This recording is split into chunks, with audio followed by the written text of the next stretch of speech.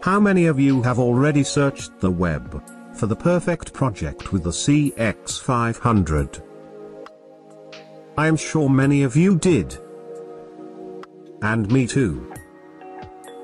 As I said already in previous episodes, this rear frame structure was always the big problem with this model.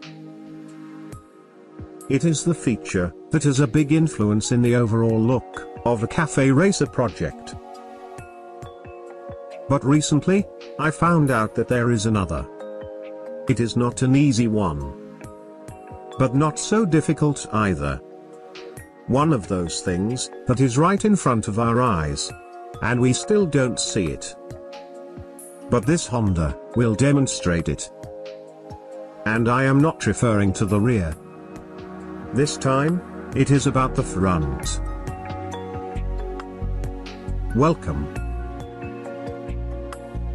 to Racer TV.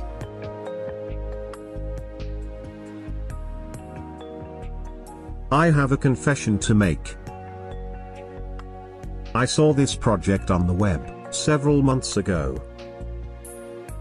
I always found it interesting. But somehow, I thought it was lacking something. Until I found what was missing. Only my attention. When every single day we see so many different projects, it is normal not to give the right attention to some machines. And this was one of them.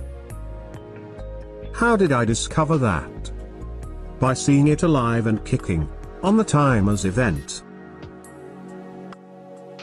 It is really a beautiful motorcycle. In fact, it has beauty enough to be photographed without the beautiful and sexy model. This machine came from Classique Atelier in Portugal.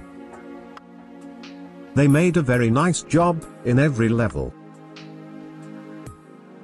Looks clean,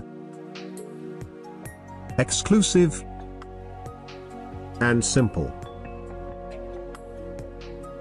I love the discreetness of the colors and materials, contrasting with the big letters on the gas tank. Because it is not an obvious choice. And it worked brilliantly. If you are looking for a very good approach with a Honda CX, but without major changes on the rear of the frame, this is definitely an example worth following. And why? Why this CX500 seems to look better than most. This project made me realize that there's a subtle thing that makes a huge difference in this model. And here's the answer. The upside down forks. If you look carefully, the standard Honda CX500 looks wider and shorter than most motorcycles. This is why the factory front end looks too thin. But these front forks solve this problem. It makes everything look more proportional, not to mention modern. And before you ask, this front end came from a Suzuki GSXR, including the wheel and brakes. But I must say that the design of the rear also makes justice to the rest. A simple tubular structure with a perfect rounded seat cowl.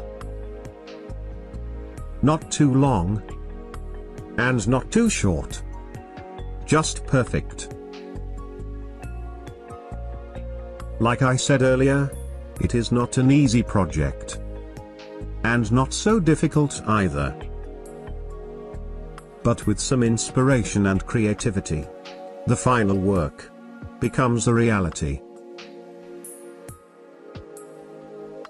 Thank you for watching Racer TV. And as always, I hope to see you next week.